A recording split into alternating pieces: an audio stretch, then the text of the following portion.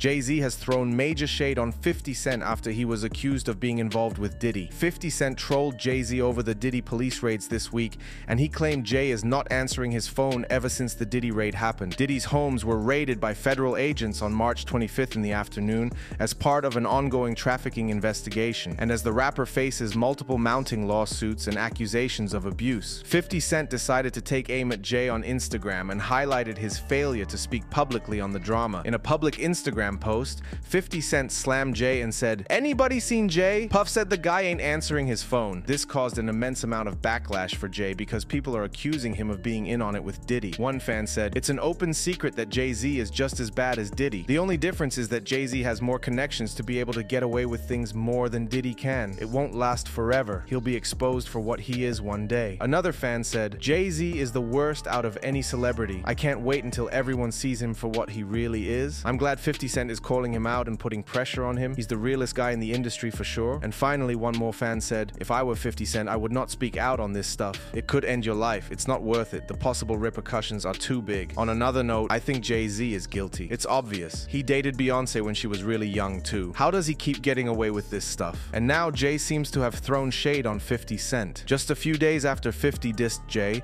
and accused him of not answering his phone, Jay made an Instagram comment. A quote was posted on Instagram saying, "Rumors are spread by jealous people." Jay commented underneath this with simply a period.